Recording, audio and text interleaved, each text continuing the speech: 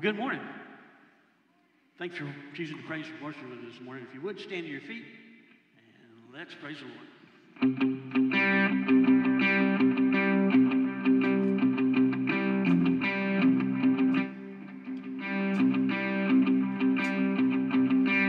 I raise a hallelujah in the presence of my enemies. I raise a hallelujah louder than the unbelief. I raise a hallelujah. My weapon is a melody. I raise a hallelujah. And heaven comes to fight for me. And I'm gonna sing in the middle of the storm. Louder and louder, you're gonna hear my praises roar. Up from the ashes, hope will arise.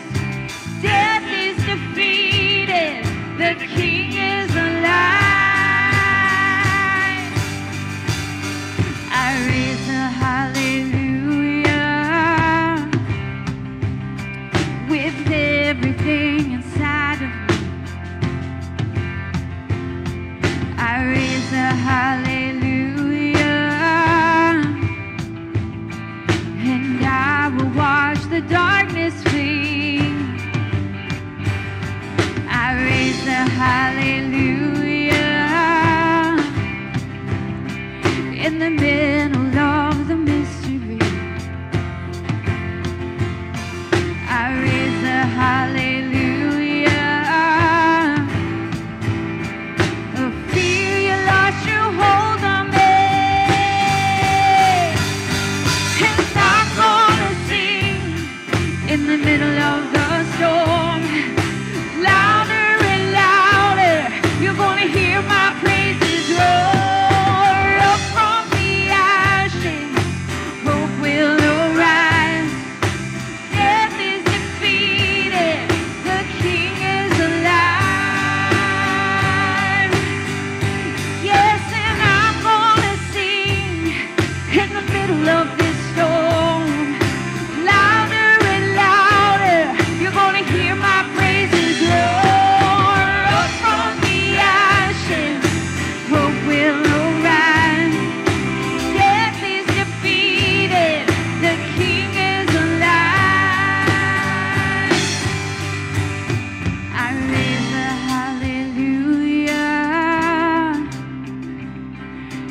Presence of my enemies, I raise a hallelujah louder than the unbelief. I raise a hallelujah. My weapon is the melody. Come on, sing it. And I'm gonna sing in the middle of the storm. Louder and louder, you're gonna hear my praises roar. Come on. Up from the ashes, hope will arise. Death is defeated, the King is alive. Come on, sing it. Oh, and I'm gonna sing out in the middle of the storm. Louder and louder, you're gonna hear my praises roar. Up from the ashes, hope will arise. Death is defeated, the King is alive. I raise a hallelujah in the presence of my enemies. I raise a hallelujah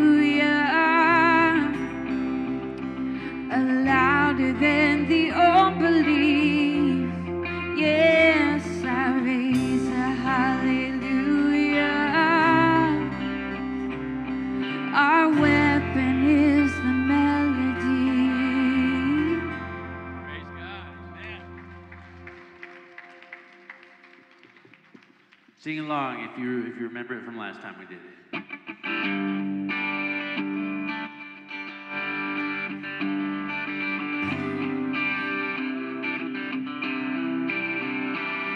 There's a song that's rising up in me, a song that'll set the captives free, a song of hope, a song of praise, a song that's written for these days. There's a song that's rising up in me.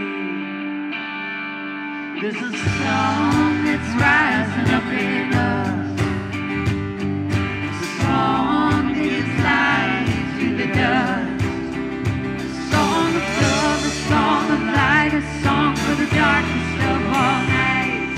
There's a song that's rising up in us. We sing hallelujah, hallelujah, hallelujah. Hallelujah, hallelujah, hallelujah. There's a song that's rising up in us, a song that gives life to the dust, a song of love, a song of light, a song for the darkest of all nights. There's a song that's rising up in us. Sing that again.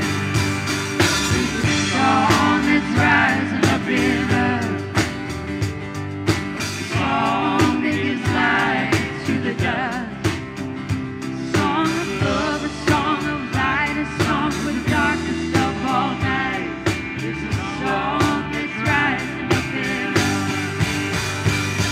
Sing hallelujah, hallelujah, hallelujah. We sing hallelujah, hallelujah, hallelujah. God, sing hallelujah. We sing hallelujah, hallelujah, hallelujah. God, we sing hallelujah, hallelujah, hallelujah. God. There's a song that's rising up in me, a song that'll set the captives free, a song of hope, a song of praise, a song that's written for these days. There's a song that's rising up in me. Amen. Praise the Lord. Amen. You may be seated. Good to see you in the house of the Lord this great Lord's Day as we come together and praise His name. Especially great to see our first-time guests with us. What a joy it is to have you here. We hope you're already enjoying the presence of the Lord as we worship and praise Him together, and we're so glad that you're here. As you came in, you should have received a welcome card like the ones up on the screen. If you didn't, look in the chairs right in front of you, and there's some there as well, and we'd appreciate if you took a little time to fill that out.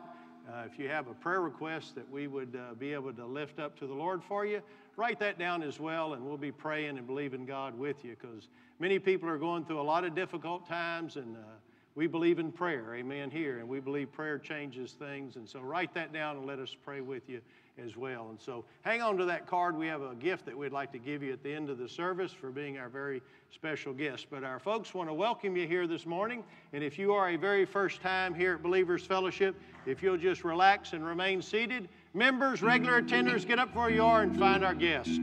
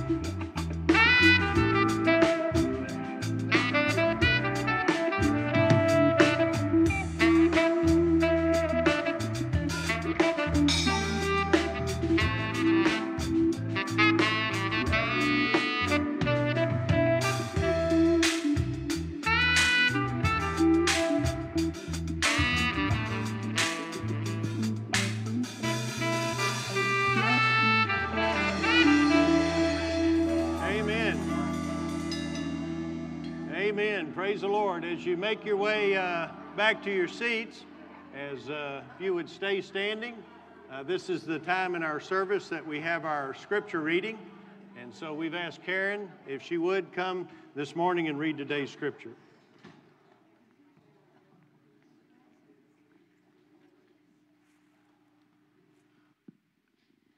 Good morning. The reading this morning is from Ephesians 4:11 through 16. And he gave some as apostles, and some as prophets, and some as evangelists, and some as pastors and teachers, for the equipping of the saints for the work of service, to the building up of the body of Christ, until we all attain to the unity of the faith and of the knowledge of the Son of God, to a mature man, to the measure of the stature which belongs to the fullness of Christ.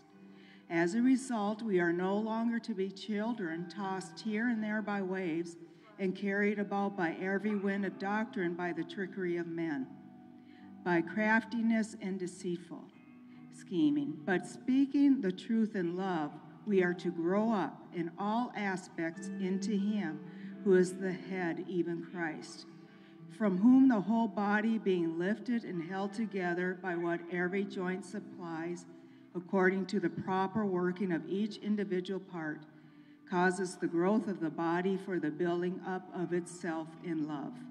Amen. Let's pray.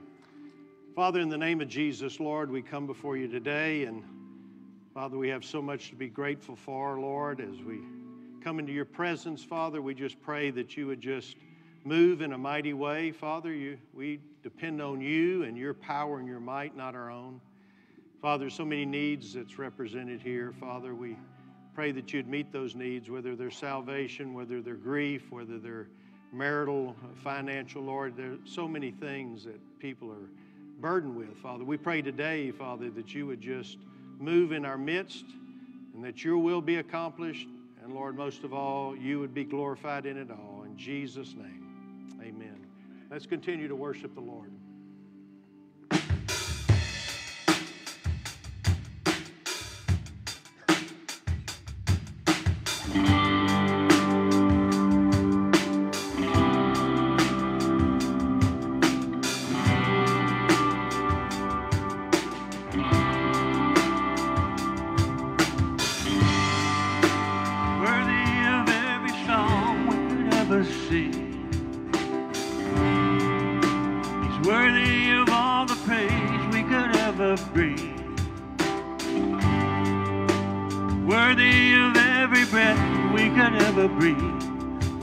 For you,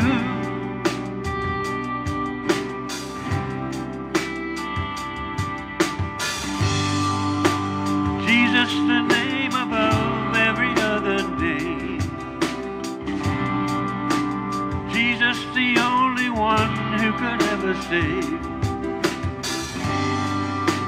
Worthy of every breath we could ever breathe. We live for you. Oh, we live for you.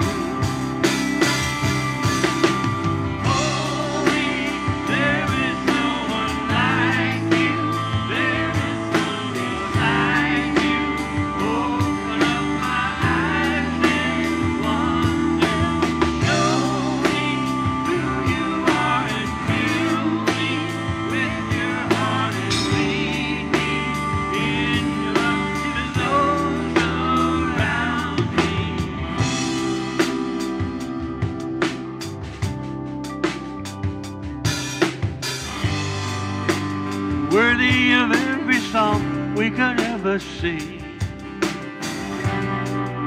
He's worthy of all the praise we could ever bring. He's worthy of every breath we could ever breathe. We live for you.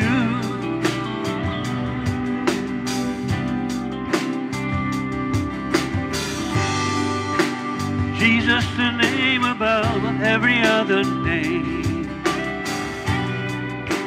Jesus, the only one who could ever save. Worthy of every breath we could ever breathe. We live for you. Oh, we live for you.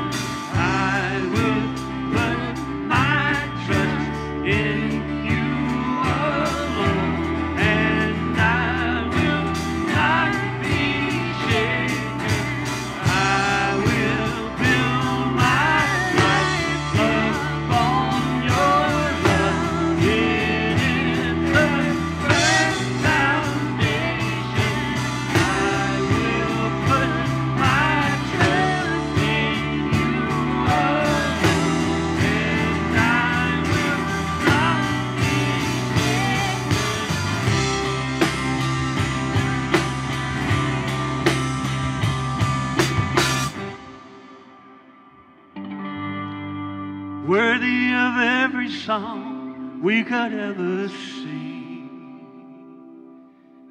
Amen. Praise God. And isn't he worthy of every song we could ever sing?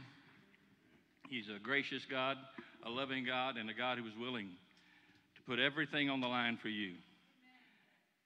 And for out eternity and through all the ages, we will gather around the throne of God and we will worship him and praise him and not be bored for one moment or thinking about lunch or anything else. Amen. Our hearts and our minds will be upon him. He is holy. We'll worship him forever.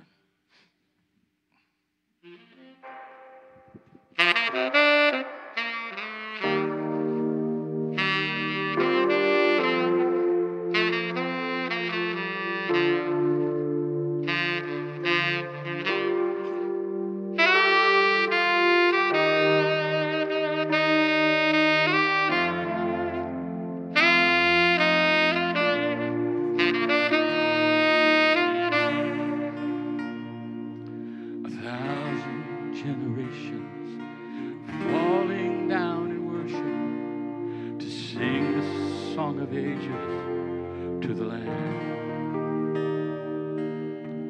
All who've gone before us and all who will believe will sing the song of ages to the Lamb. Your name is the highest. Your name is the greatest. Your name stands above them all. All thrones and dominions, all powers and positions, your name stands above them all. And the angels cry,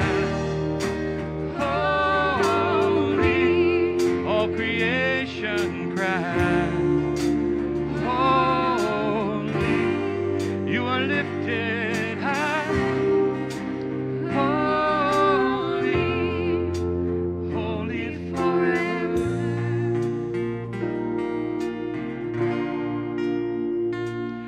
Well, if you've been forgiven, if you've been redeemed, sing this song forever to the Lamb. And if you walk in if you bear his name, sing this song forever to the Lamb. We'll sing this song forever and amen. And the angels cry, holy, all creation cries, holy, we are lifted.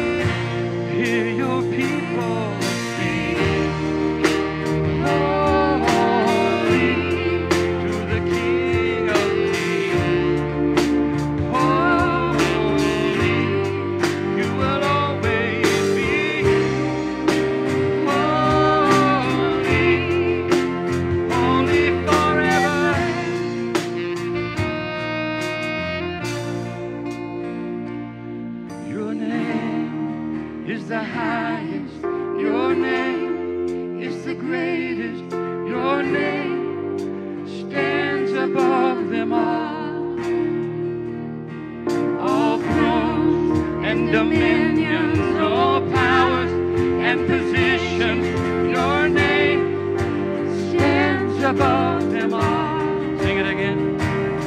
Your name is the highest. Your name is the greatest. Your name stands above them all.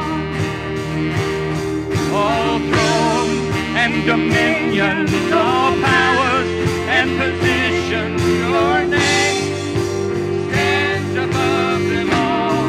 And the angels cry, holy, all creation.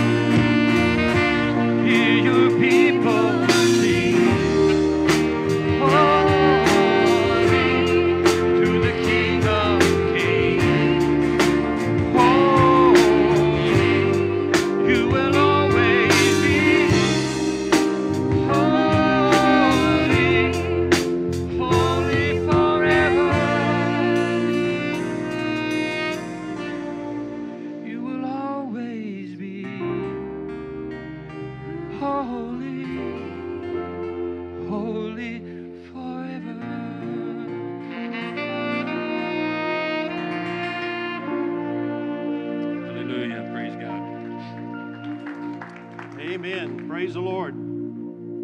Amen. You may be seated. Praise the Lord for our music team that blesses us every Sunday in worship. We're so grateful for them. Let's give them a praise the Lord, because they bless us every Sunday as they lead us into worship. Well, this morning we're in part 3 of building up the body, the ultimate body building. And so that's something we're all involved in, not just a few. We're all called to do that. And I'll kind of just review of the 2 points we've already covered in this series. One, we must keep our love for and lordship to Jesus as the foundation and at the forefront of all we do, because this passage starts with the word He. He gave everything that was necessary for the church to do what it needs to do, and we need to keep Him first, foremost, foundational. Everything we do must be centered around Him. And then last week we went over this verse: we must keep equipping our members for service. And He gave some apostles, some prophets, some evangelists, and some pastors and teachers, what? For the equipping of the saints for the work of service. It's not just the pastor, it's the pastor and the team of people that God's put together to be the body of Christ, to carry out God's plan for the world's salvation and for people growing in Christ. It's a team effort. It's us. It's got to be all of us. And if you're saved today, that us is you. That work saints, that's you. That's all of us. We're all called to do that. We even mentioned that you've already been prepared for it. You say, I hadn't gone to any training. In your salvation, you got it. You got prepared beforehand for this. So you've been equipped all your life once you've got saved. I said all your life. Ever since you've been saved, you've been equipped. It's ready to go. It's inside. Just like we had a grandson born. He doesn't have any teeth. But they're in there somewhere, and they'll pop out when they're needed. He was already prepared. You know, they don't go back and say, Doc, we need to install teeth. They were left out. No, he was prepared for those teeth a long time. They just hadn't shown up yet. And you've been already prepared. So I can't do it. No, they're already in you. And so that was what we went over last week. So this week we're on part 3, or point 3. We must keep building up people with God's Word and emphasizing the importance of the body of Christ. Because it talks about to the building up.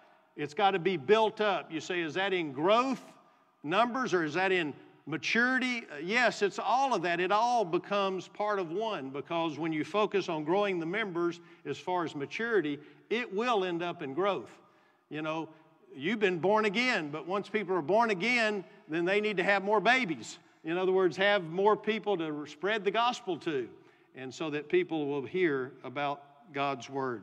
And so we're looking at this word here that has to do with building. It's like building a house is the way the Greek word is, but we're not building a house. We're building the body of Christ. We're helping that. We're involved in that.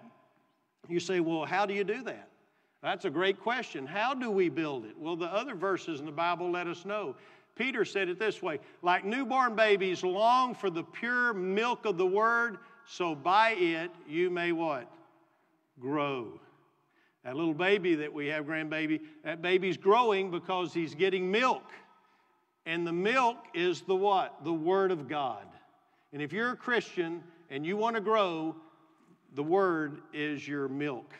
The Word eventually will be your meat as you begin. That little baby is not going to always be on milk. Eventually he'll be having a T-bone, but he won't be having it now. Let's start with milk and get enough milk, and then you begin to move on up the food chain, so to speak, and then you can.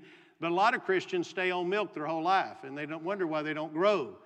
You start out with milk, and then you move your way up, but the only way to build up the body is the same way we build up our body, through the Word, which is the bread of life. You got to eat on that. A lot of people, I'm not a strong Christian. I'm kind of weak. Well, you're not eating. If you don't eat, you're weak. Physically and spiritually. It's the Word. If you want to see what, I heard one time a guy said, you keep betting on these. They had dog fights and stuff. And the guy would say, on these dog fights, you always bet on the winner. Those are your dogs, but every one you bet on is the one that wins. He says, I know, because I know which one I feed and which one I don't feed, and I bet on the one I do feed. So he wins every time, because the weaker dog doesn't get nutrition. Acts says, and now I commend you to God and to the word of His grace, which is able to build you up. There it is right there. There's the solution of how do we build up the body of Christ. We feed them the Word. We feed them the Word. That's why if you're not in a church that's feeding you the Word and you're not daily feeding on the Word, you'll be weak, you know. And I hope you're not just getting the Word here every day. I hope you're getting some Word, you know. That'd be like saying, well, I ate on Sunday, I'll eat next Sunday. I don't believe anybody in here ate last Sunday and then this Sunday will be your next meal. If it is, good for you for fasting for the Lord, but probably not many of us would say that was our last meal. You kind of want to eat regularly. You want to take in the nutrition of God, God's Word regularly, and that's how we get it done. And so if you look at it, you think, okay, the verse that we're looking at, verse 11, says, building up, we see how to do that, of the body of Christ. What is the body of Christ? In case we don't know, Ephesians makes that clear too. And he gave him as head over all things to the church, which is his body. What's the body of Christ? The church. The church is the body of Christ. He is the head, and we are the body. We are connected to him, and we are his hands, his feet, his arms, his legs, as he is the head. And that's how he does his ministry through the church, because we are his body. Isn't that phenomenal? That we're called the body of Christ. What a great high calling that is. Greater than anything we'd ever do in life. Whatever, if you became president of the United States, you became a senator, you became a billionaire, nothing could say that I am the body of Christ. The Son of the living God will use me as his body parts to carry that out. Because remember, he's just the head, and I'm not saying that that's not just. It means he's ruling over everything, but he needs a body. Now, he doesn't need anything, you know what I mean. He's self-sufficient, he's God, but he uses us because he uses his body. I mean, and we'll go into that more detail as we get about the body ministries, because we are that body. Now, yes, the church is universal, meaning the body of Christ is all Christians everywhere. That's positionally. Positionally, the body of Christ is all believers, but practically the body of Christ is a local church. Paul wrote 7 letters to local churches. And so positionally, the church is every Christian in the whole of the world. But practically, the body of Christ is a local church like ours, where practically we carry out the body works of the body. And the body is supposed to work, because when your body doesn't work, then you know your limitations.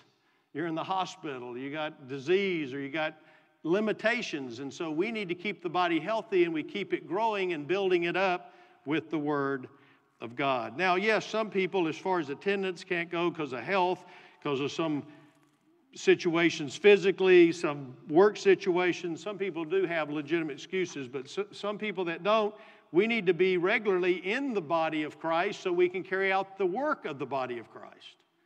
So that we're together as a team working together, because we are his body, and the body of Christ has to be united. Your arm doesn't work well unless it's connected to your body. If you don't believe that, cut it off and see how well it works. It works well because it's connected to a body. And we work well when we're connected to each other. But I'll tell you what, the importance of this body of Christ. What is the body of Christ? The church. It just said it there on Ephesians 1:22, the body of Christ. So it's saying, building up the church. That's what it's saying, building up the church. But you know, church has become less and less and less and less important in this society.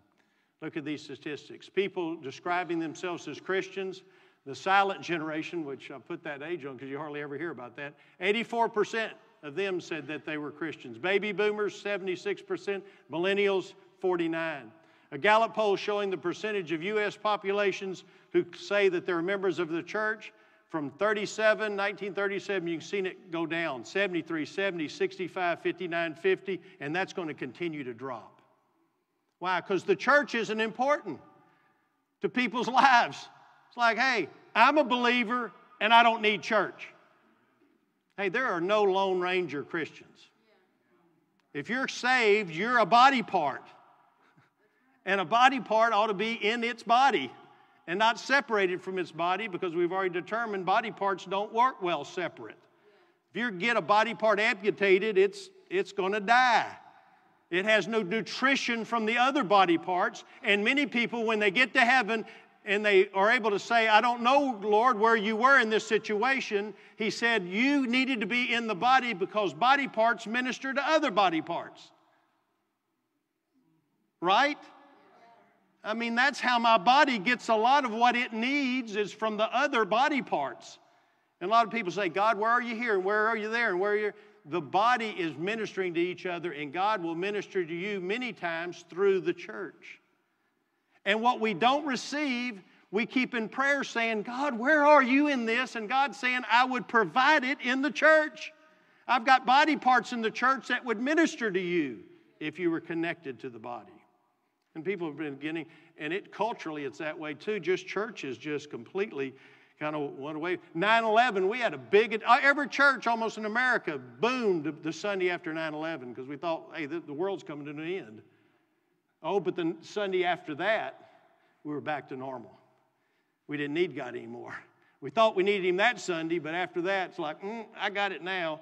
Well, we need to see the importance of the body of Christ. And I'm going to give you several of these today, which really wasn't even in my notes or to do anything, but the Lord just really impressed on me this week that this needed to be really expounded upon in a great way. We need to come back to seeing how important the church is. I know we're in church. You're saying, aren't you preaching to the choir? Yeah. But I think we need to leave out of here saying, you know what? I need to be so motivated that God and His church are important in my life. And so we'll just hit this one point. And again, I was just going to make it like in 5 minutes, but the Lord just kept impressing on my heart to really nail down on this for all of us and for me as well. Why every Christian should see the church as important, the body of Christ that is, and as a high priority in their life. Not just Christ, but His body, His church. And the number one thing I want to discuss, and this will be all that we'll discuss today, is because the church is His bride. Husbands, love your wives. How? Just as Christ loved the church and gave Himself for her. That is His bride. And listen, if your bride is not very important in your life, you're going to have, if you're not already having, troubles. I need to hear some amens from some men. If she's not a high priority, you're going to have difficulty. If your husband's not a high priority in your life, you're going to have difficulties. Because marriage, if you are married, next to Jesus, your spouse ought to be a high priority. And guess who Jesus is married to? We are His bride. That's why it says, husbands, love your wives, because Christ loved the church, His bride. That was His bride. That was the one He died for. That was the one He gave His life for. And this institution, you know, the first institution God created was marriage. Why was that? You know why I believe He made our bodies the way He made them? For an illustration. Why? Because this body is going to be glorified one day. I don't believe it'll be like it is. It is the way it is, I believe, for one reason, so that it could be an illustration of the body of Christ. Why was marriage the first institution? Well, Pastor Tim, we needed to have families and family structure. Well, He could have done it any way He wanted to do it. He could have even just kept creating and not even did marriage, right? Create. I mean, He could have done it that way. Why did He do it the way He did it? Well, I don't know fully the mind of Christ, but I believe marriage was done for one major, important reason, and that was to be an illustration of our relationship with Christ and the church. That was its main reason. Why? Because we're going to find out later marriage is going to be dissolved in heaven. So it's going to be done away with anyway. So it's only an earthly thing. And it's an earthly thing, so we'll get the picture of what salvation truly is. I don't know about you. Even when I'm reading how to put together something, I love pictures. I love YouTube to watch a video on how to do something versus reading. Okay? Don't look at me that way. You do too. You like pictures, okay? You know, give me a book with pictures. Give me an illustration book with pictures. Let me see it in picture. And here as well, the Lord allowed us to see. Jesus made this statement. I came not to destroy your law, he told the Jews, but to fulfill it. I didn't come to destroy it, I came to fulfill it. Everything you've been learning, all in the Old Testament, that's me. I didn't come to destroy it, I came to fulfill what was already written, and I believe not only that, but the customs of the day. He came to fulfill even those Jewish customs. And I wanted to make this point really drive home, and I know many of you have heard it in Wednesday nights I brought over it, but I wanted to put it in this to show how important this one point is. It's all through the Bible. It talks about in the Old Testament about we being betrothed to God and that God is our husband. I mean, that's all through the Old Testament. And then now you come to the New Testament and it's God in flesh who is our groom. And it'll also bring home the point about am I saved? You know, I've never asked anybody, are you, or let me get back up. I've asked a lot of people, are you saved? Are you a Christian? And they'll say, I don't know, or I think I am, or I hope to be. I've heard those questions.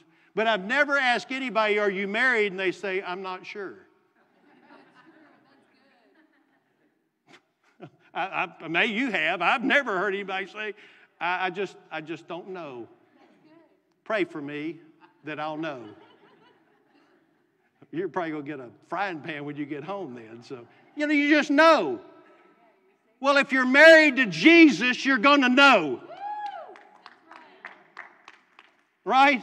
You're not going to say maybe, probably, whatever, because that's what it is. Salvation is that marriage relationship where you make a commitment to Christ the way you made the commitment to your wife and say, till death do us part, I'm going to make this decision to follow Christ. I'm going to be a Christ follower from this day forward. So help me, God. Give me the strength to do it. Forgive me of my sins, and I want to walk with you. You were raised from the dead. You walked in a perfect life, and you died on the cross for me. And so you make that commitment to Christ. And then you won't have to say, well, I think I am, I may be. You'll know that you're married to Him. So let's look at some things that I think will draw this so home, this point about how important the church is, by us looking at that tradition of how a Jewish man and a Jewish woman in Jesus' day made that commitment. Number one, the Jewish man sought a bride. It was always the man's responsibility to go out seeking. I know today you got a little of both. You got some women going out and looking for a man, and that's okay. But in the Jewish culture, the man was the initiator. Okay? He went out looking for a bride. Jesus sought us out to be His bride. Jesus says this, for the Son of Man came to seek and to save that which is lost. He came to seek. He was looking for a bride to save. He was looking for sinners. He made the initiation. Now you say, I was seeking the Lord and I found Him. No, you weren't. He was seeking you and you finally realized He was really seeking you and you weren't seeking Him. He was looking for you. And one day you stopped long enough to say, you know what? God's trying to get my attention. He wants to save me and make me His bride in salvation. And so He was the initiator. And same way in this culture, and same way that Jesus, He was that Jewish groom who went out to find a bride, which was you and I if you already know Christ. He was seeking us. The Bible says He's the drawer, He's the initiator, He's the one that starts all this stuff. If you're saved today, that's because He was looking for you. He was seeking you out to save you, and you responded. Second thing is, the Jewish man sent ahead his best man to make things ready for the meeting. In other words, this friend would go and try to make arrangements so that he could meet that bride that he's wanting to date and marry and whatever. So he sent a guy that was ultimately what we would know as the best man to go out and find this bride. Jesus sent his best man, John the Baptist, to make things ready. Matter of fact, John the Baptist, it said John the Baptist came preaching, and then later on he refers to what Isaiah would say, which was his fulfillment, make ready the way of the Lord. John, you go out and make things ready for the groom to meet his bride. He said, but Pastor Tim, you're kind of stretching this, because if that were the case, John the Baptist would refer to himself as something about being a best man. Well, he did. He who has the bride is the bridegroom. But the friend of the bridegroom, which he goes on to describe what they did, that's me. I'm the friend of the bridegroom. I'm the best man. I'm not the groom. I'm the best man of the groom. Why do you say it that way? Because those Jewish people knew the tradition. They knew what they did when they got married. They sent the best man out to prepare the way. And John the Baptist says, I am that best man, because I'm preparing the meeting of the two. Now, what happens when you got a matchmaker that puts two people together? Does he hang around and say, I'm going to go on the first 5 dates with you guys? Come on, man, you're quite welcome. We want you to go on every date with us. You put us together, so no. John would go on to say, he must increase. I got to decrease. I got to get out of the picture. These two are together. I'm going to back off. I'm not going to go on the dates with them. I've got to decrease. I just introduced him. It's time for me to decrease so that he may increase. Because it's not about me. I'm just the preparer. I'm not the groom. The one that has the bride is the groom. And I don't have the bride. He was telling those people, I'm not the Messiah is what he was saying. I'm just the best man. You're looking for Jesus. Because Jesus has the bride and I don't. Wow, what verses to draw us to this conclusion, how important the church is, because it's the bride of Christ. And he did just like their customs did. 1, he sought the bride. 2, he sent somebody to prepare the way. That Jewish groom would send somebody to prepare the way as well. And then the third point, the Jewish man met with his father to determine the required price to take her as his bride. You know, when I do weddings, I make this statement, who gives this woman to be married to this man? Most preachers say that. Well, back then it wasn't no give. It's what money are you going to pay? Or how many cows, how many horses, how many lambs, how many sheep are you going to give me for my daughter? Later on, that amount of money became the wed. Are you ready to pay the wed? Which became wedding. They had to pay. And so that Jewish groom would go to that dad and say, how much? Well, that little girl, that young Jewish girl, would hope that her dad would set a high price, because that showed her value. I'm sure she would ask Daddy, what'd you get? If he said 1 goat, she wouldn't have felt very good. I'm only worth 1 goat? That's all I'm worth? Oh, but if she said, oh man, I asked for 50 cattle, 10 camels, 100 goats, 15 donkeys, that's what I got for you. And she's like, oh my goodness. And he was willing to give it? Because once the dad set the price, and the groom said, I can't go there, that's too much sacrifice, then he'd leave. But boy, don't you know that bride, when she heard that high price, she thought, oh, I am somebody. I am somebody, because if any man would think I'm that valuable, he's the man for me. They made the arrangements. Jesus paid the price for him to take us as his bride. as Christ loved the church and gave himself for her. The highest wed ever paid for any bride was Jesus, because what higher price can you pay for somebody than giving your life? There's no higher price. I don't care how much money you got. I don't care how many possessions you give. Nothing is worth more than your life.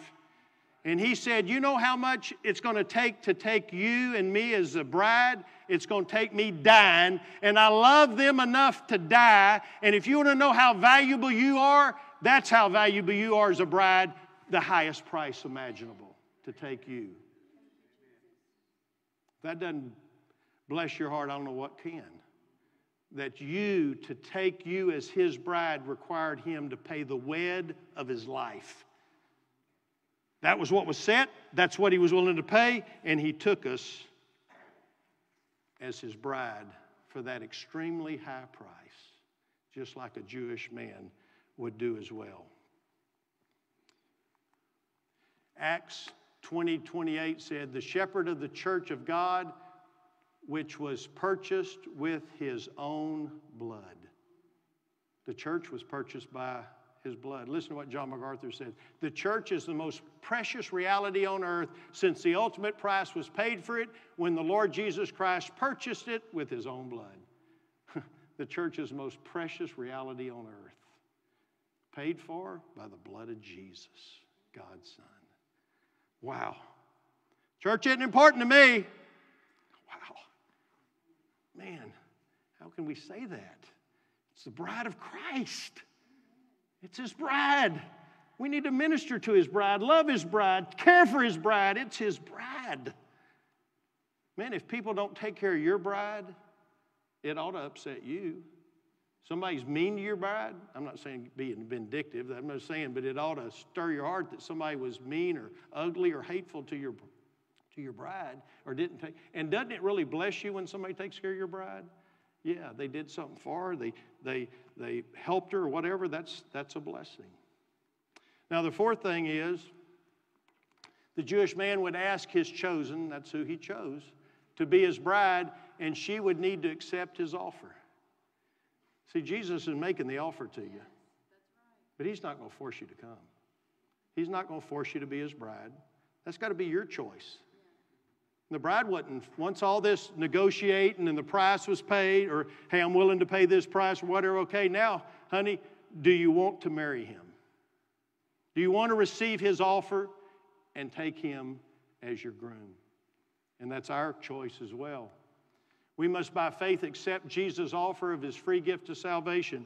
We went over this verse on part 1 of our series, saying it was really in context to the church at Laodicea, but we can also apply it to salvation. Jesus said, behold, I stand at the door and knock.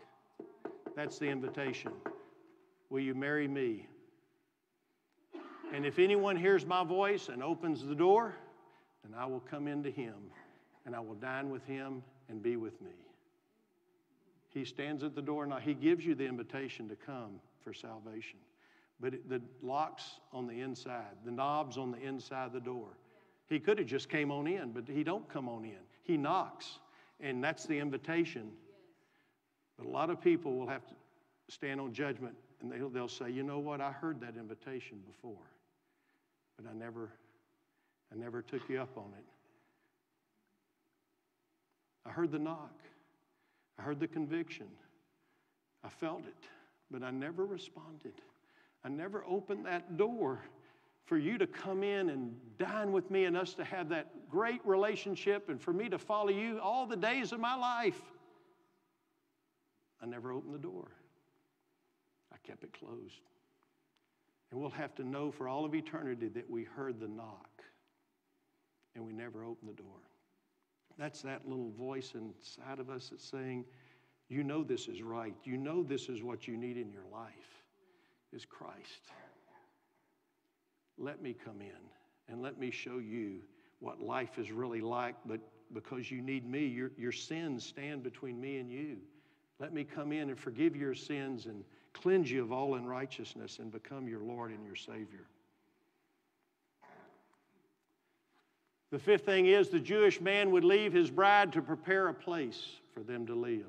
Now, unlike us, when we get engaged, you still see each other in our culture. You know, you got engaged and you still continue to see each other till the marriage, but not so in this culture. When the Jewish man made his offer, he paid the price, she accepted the offer, then he would just leave. He would not only just leave, he would leave for a reason to say, I'm not going to see you anymore until I come back and get you. I'm going to go prepare a place for us to live. I mean, you got to have a place to live when you get married, so that was his job, to work on a place for them to live. Why did Jesus leave? That's it. He was a good Jewish groom. He was following their culture. He was following their traditions, and he left just like a good Jewish groom would leave. And so when he went to prepare, that's what the scripture says, Jesus left earth to go prepare a place for his bride. We're his bride, so we need a place to live. Jesus told him, in my Father's house are many dwelling places. If it were not so, I would have told you, for I go to prepare a place for you. Because I'm your groom. You've come to me in salvation. This place is only for believers.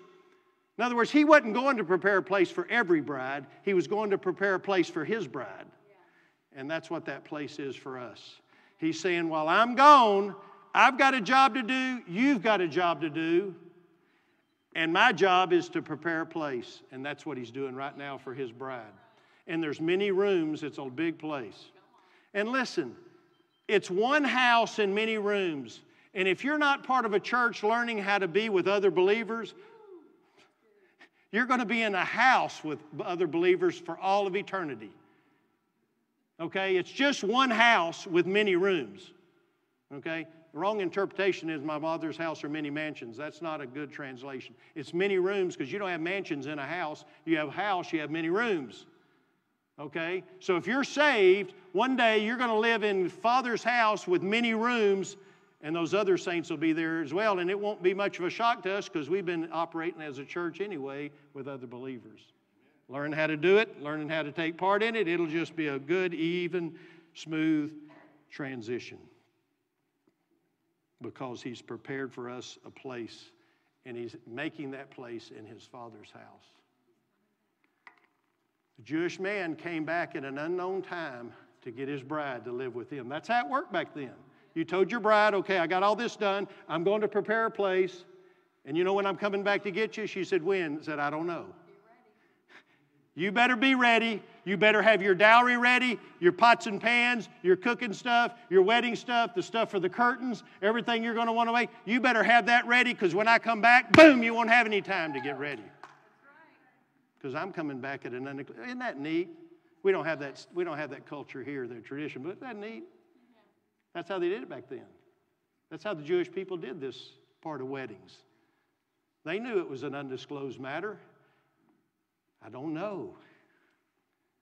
I wonder when, but I'm going to be ready. I'm going to have my bags ready. I'm going to be ready for that time to come. And they said, I read, where let's say that man's out there doing work on the house, and a neighbor would come by and say, hey, Isaiah, when's the big day? Meaning the wedding day. And you know what he'd say? This is what he'd say. I don't know. Only Dad knows. Because even the Jewish groom couldn't pick the day. It had to be his dad that said the day. But you know, there's only one thing I can find in Scripture that Jesus didn't know. You may find more than that, but I can only find one thing that Jesus didn't know. But the day and the hour no one knows, not even the angels of heaven, nor the Son, but the Father alone. Because he was asked. He said, I don't know. I'm a Jewish groom. Only Daddy knows. Only Daddy knows. And listen to me. As soon as the Father tells the Son, which it could be during my sermon, go get your bride. Boom, we're out of here. I mean, it's just going to be bodies gone. That's all we're waiting on for the rapture is for Dad to say to the Son's ready. He's ready. I'm sure like any groom, he's ready. He's on mark, get set. And when the Father says go, we're raptured out of here. And those that don't know Christ, who aren't married to Christ, are not going to be raptured. They'll be going through this worst 7 years of hell on earth that we've ever experienced, called the tribulation. And you think, well, times are bad now. Man, this is children's. This is kindergarten. This is nothing. That if you read Revelation, you'll see. But we're going to be raptured out of here because he's a good groom that followed traditions of the Jewish people to come back at an undisclosed time to get his bride. You see all this stuff about marriage, and it ends up in marriage in Revelation. Let us rejoice and be glad and give glory to him, for the marriage of the Lamb has come, and the bride has made herself ready. Then he said to me, right, blessed are those who are invited to the marriage supper of the Lamb. A lot of good things here. We could stay on this forever. What it's saying is, once she was betrothed, which that's the legal binding agreement. It was binding. You had to get unbetrothed by the law. It was so binding. You had to almost get divorced from the betrothal. So we're betrothed. We're safe. We're sealed. But we're going to have a marriage ceremony. We had the betrothal ceremony here. But in heaven, we'll finish this whole ceremony with a marriage ceremony. That's why it talks about this marriage stuff in heaven. To follow what I'm saying here, we're the bride of Christ. That's why church is so important. We as believers are together, and we are the bride of Christ. And one day, the bride and the groom come together. And the bride has made herself ready. First of all, we have the garment of Christ, because in him we're made perfect. Not in ourselves, but when we receive him as our Lord and Savior, he gives us his perfect righteousness. So we're made ready for that wedding day. And guess what? After the end of that celebration, we'll have a marriage supper of the Lamb. A lot of debate what's going to be on that meal. I think seafood and Mexican food will be served, but I'm not sure. That's just a big guess. I don't want you to have my opinion on that. But we're going to have a feast, a celebration. We come together. We're with our Lord. You show me one bride that's not getting ready for her wedding. I've never seen anybody, hey, you getting ready? Not really. I'm kind of dreading it. You're dreading it? Yeah. Are you looking forward to being with your groom? No, not really. Really? Are you sure you're getting married? You really got engaged? What believer? What believer who made their commitment to Christ wouldn't say, oh, I get to be with him face to face forever? Wow. That's what we're to do. Even the place we're going to live. John said, I saw the holy city, New Jerusalem, coming down to heaven from God. This is where we're going to live forever if you're a Christian, in that holy city. And John, through the power of the Holy Spirit, was trying to describe it. Oh, how can I use it in words? It's so beautiful. And John says it's like a bride adorned for her husband. Why? Why did he use those words? Because that's what's in it, is us. We're the bride, and doesn't a bride get all dollied? That's probably not a word. Dolled up, fixed up, dressed up. I don't know how these say it, but you know what I'm saying. They look their best on that day, should I say, without getting in trouble. Not that they don't look good now, but they look their very, very, very, very best on that day. Okay? I mean, all the makeup, all the clothes, all of it's, they want to look their very best on that day. And John says, that's what this city looks like. It looks like a bride because it's full of brides coming down. Wow, that we get to live with him forever. I want to conclude with this verse. A lot of people don't know why this is what it is, because you're married and you think this is not going to be good. Jesus was answering the questions about marriage in heaven. He said, for in the resurrection there's neither marry nor given in marriage, but are like the angels in heaven. People are finding out, well, if I'm multiple married, then who's my husband in heaven? Jesus said there's no marriage and there's no given in marriage in heaven. We're going to be like the angels. It'll be like brothers and sisters living in God's house. You'll still know who they are. If they're a believer and you're a believer, you're saved, they're saved, you'll know who they are more than you even know who they are now. You're going to know them in a greater way. You'll know who they are, but you won't be married to them. And they're not going to be your wife, and you're not going to be their husband, because that doesn't exist in heaven. And there's a lot of reasons for that. But here's the primary reason. We don't want to be distracted from our marriage to the Lord. Okay, two of us got that. We got to get this clear. We don't want to be distracted about marriage to somebody else in heaven, because He's the one who paid with His blood to take us. We want to be focused on Him. You gave your life for us. You saved us. Thank you. I wouldn't be here if it wasn't for you. I'd be in hell because of my sin, but you died on the cross for me. And so there's no competition between, oh, which is my husband and which we're on that husband. We're His bride. And I believe that's the main reason that there won't be that in heaven. What's a good reason to know that church is a main priority of life? Because Christ died for the church, and we are His bride. How important is that? What a priority is that? That's how much He loves us. That's how much He cares for us. And we're in this together. Yes, the church is not a building. The church is the people. Ministering to each other, helping each other, praying with each other, encouraging each other, working as a team to win people to Christ, inviting people to come because we are concerned and cared about people. We want to see people grow. We want people saved. We want to see lives change. We want to see marriage change. We're all working in this as a team together, because it takes everybody part to carry this out. And we're to say, that's just your bride. Let's go on. That's important to Him. It's us as a group. It's us. Yes, we're saved individually. Yes, individually we're His bride, but He calls it the church because it's a group of believers together. And it's a high priority to Him. It should be a high priority to us, because the beginning, all the way through Revelation, has talked about this one issue, about us being the bride. And repetition is the key to learning. And so if it's repeated that much, it really must be something important to Him. And it is, because He gave His life for it. What are we going to do? It should change our life. We should say, you know what, my vision is not just about me.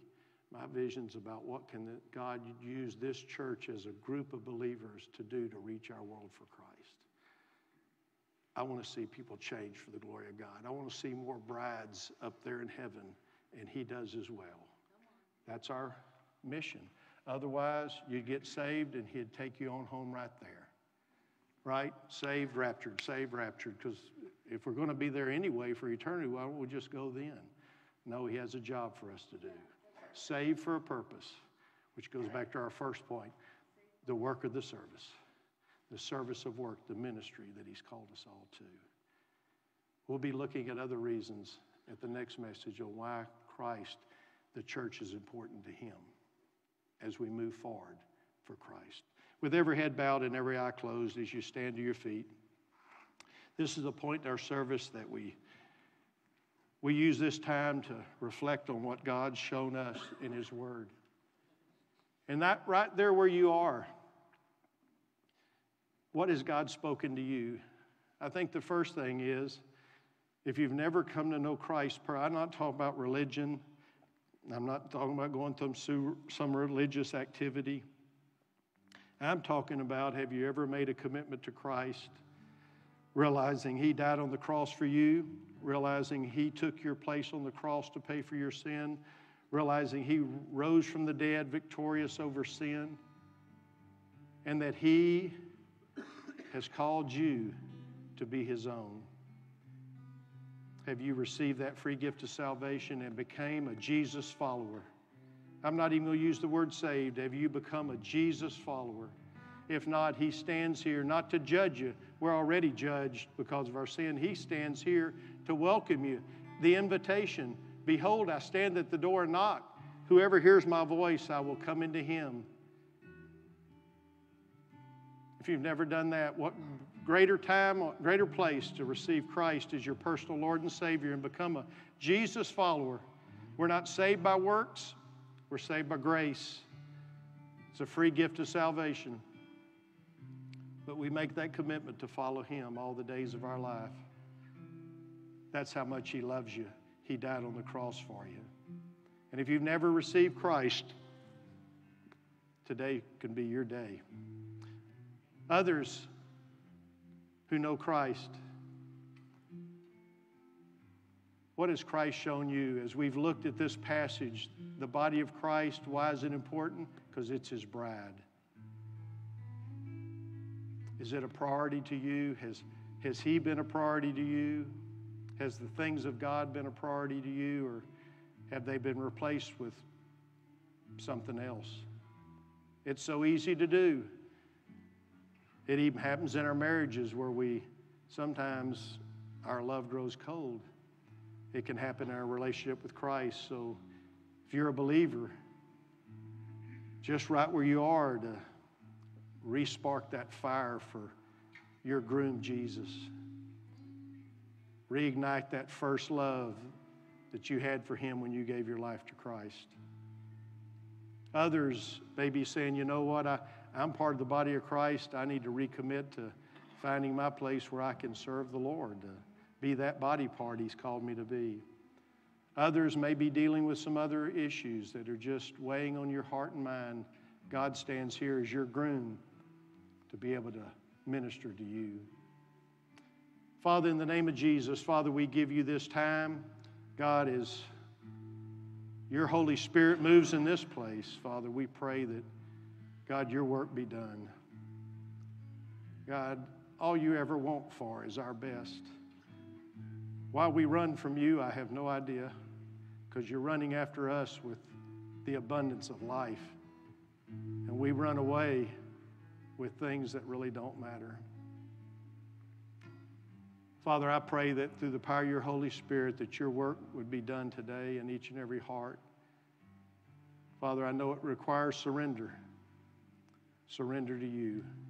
But Father, we're asking for you to do your work in each and every heart, Father. God, we know this is your place and your work, Father, that you're doing in each and every heart, and we place that before you.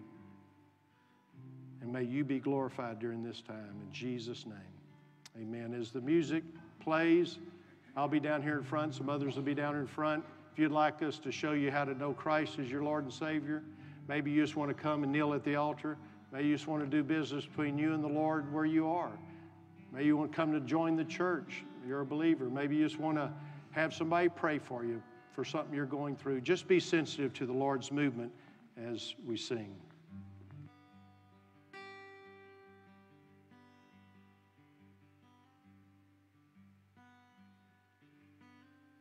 There's a song that's rising up in me, song that'll set the captives free, song of hope, a song of praise, song that's written for these days. There's a song that's rising up in us. We sing hallelujah, hallelujah, hallelujah, God.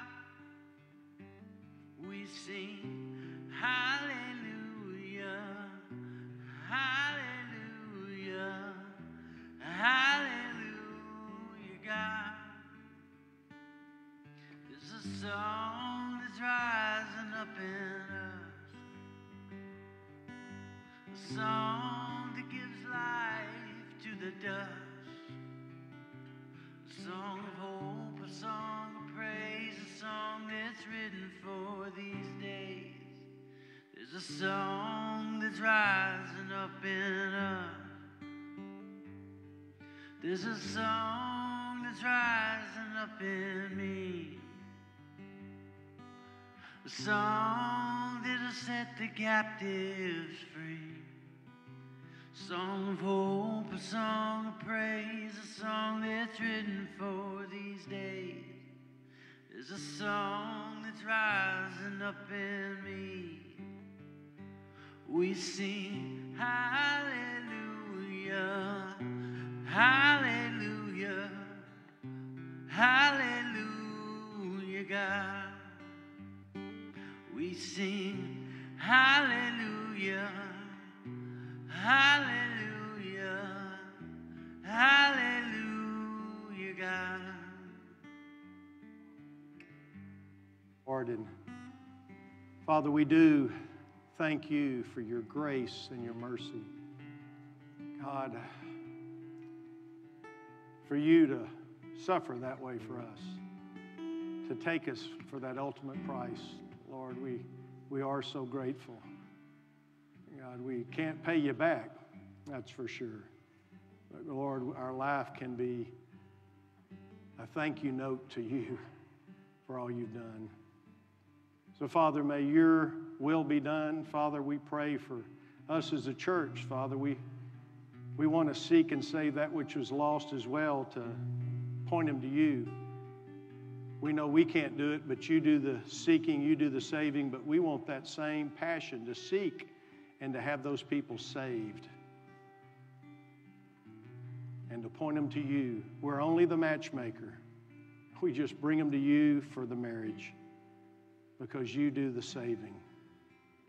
So, Father, we thank you, Lord, for each and every person you've led to this fellowship for such a time as this. And may we be used for your honor and glory. In Jesus' name. And everybody said, amen, amen. Praise the Lord. You may be seated. Just a few things to wrap up on. First of all, I'm going to make this first announcement. Many of you know David from the other campus. Born with spina bifida, never walked a day in his life for 50 plus years, but served the Lord mightily. Found out what he could do in a wheelchair, not what he couldn't do. You know, he wasn't one of those people who's, well, I'm in a wheelchair, can't lose my legs, and I can only use one arm, but I can do something. And he found more to do than you'd be amazed at. You know, he called people to invite him. He called people to remind them of events. He passed out bulletins. He worked in the lobby. He worked in Awana helping kids. He just found a way, but he went to be with the Lord.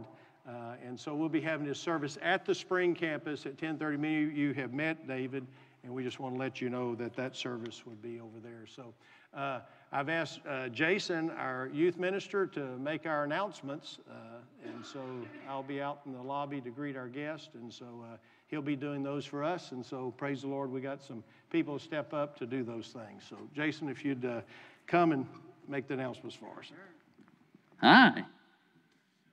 All right. I don't know if I need glasses to look up there or down here. I think I'm going to go up there.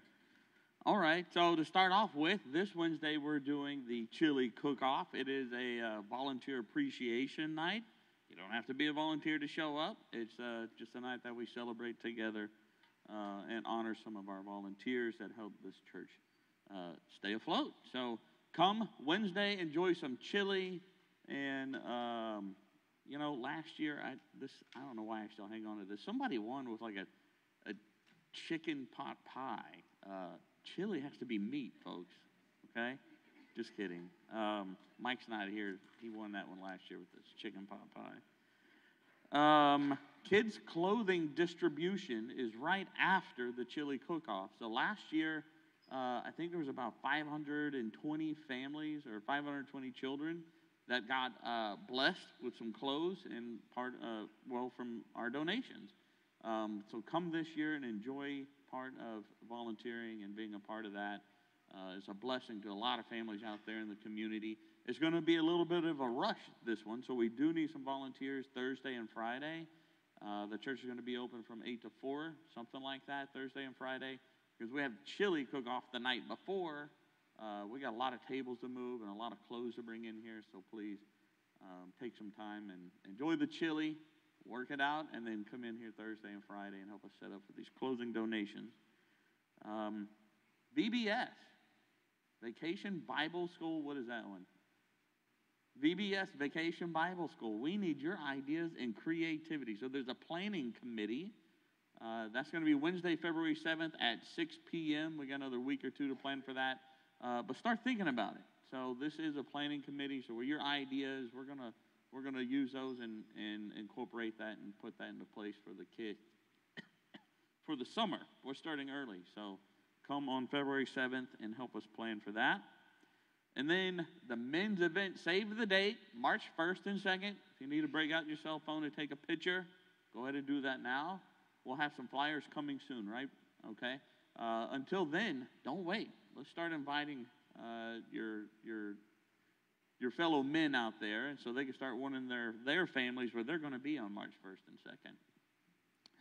Finally, we have, online. You can, for our guests, thank you for coming. Tim's going to be out there waiting to meet you. There's a welcome card behind or maybe in front of you on the seat, so fill those out so we can, Tim wants to give you a gift out there. He's going to tell you that he mugged you, just heads up. But fill that out so we can get a hold of you, and we're not going to come to your door and bother you. It's just so we get to know you a little bit. Finally, tithes and offerings. There's 3 ways to give. You can give in person. There's little boxes in the back. You just drop it in there. There's no plate passing. You can pay online. You can give online or by mail. Quick story. This is just, so my daughter just turned 16, got a job. And we talked about tithe a little bit. It starts as soon as you get your first paycheck, right? You're giving your tithe and offering. It's not, I think what I was going through, my check was $50. You know, if I do the old Jewish tradition, that's $5. How's that going to help the church? Well, that's dog water. That's not what it's about, right?